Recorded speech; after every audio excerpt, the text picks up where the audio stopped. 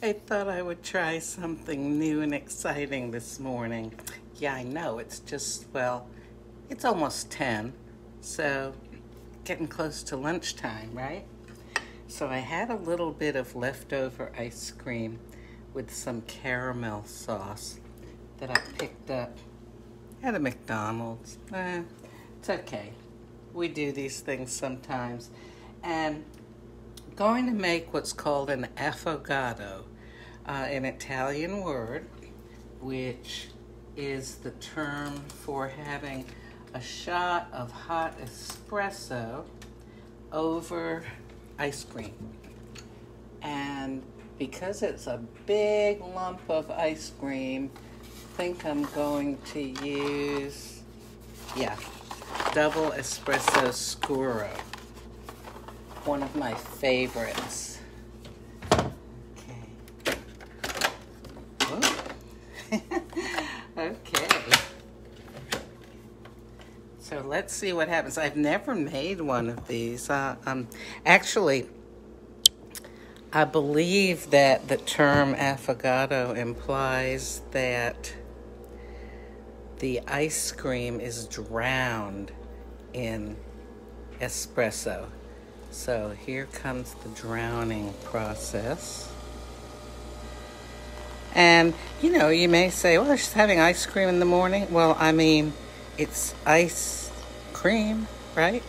It's a milk product, right? Anyway, so there it goes. This is a double espresso that I'm using. Yeah, the glass is very cold. I'm sure this is going to taste good. I mean, I can't think of much that you could put on ice cream where it wouldn't taste good, right? And I know the coffee tastes good. I just thought I'd jump on here and do this for fun.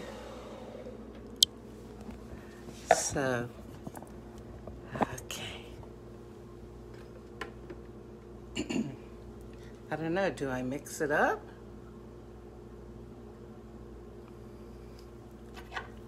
Yeah, I mix it up, I guess.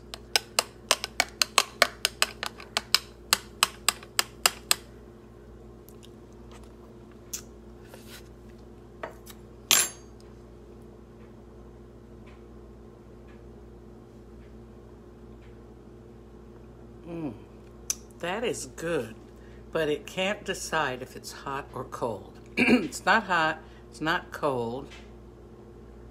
It's creamy.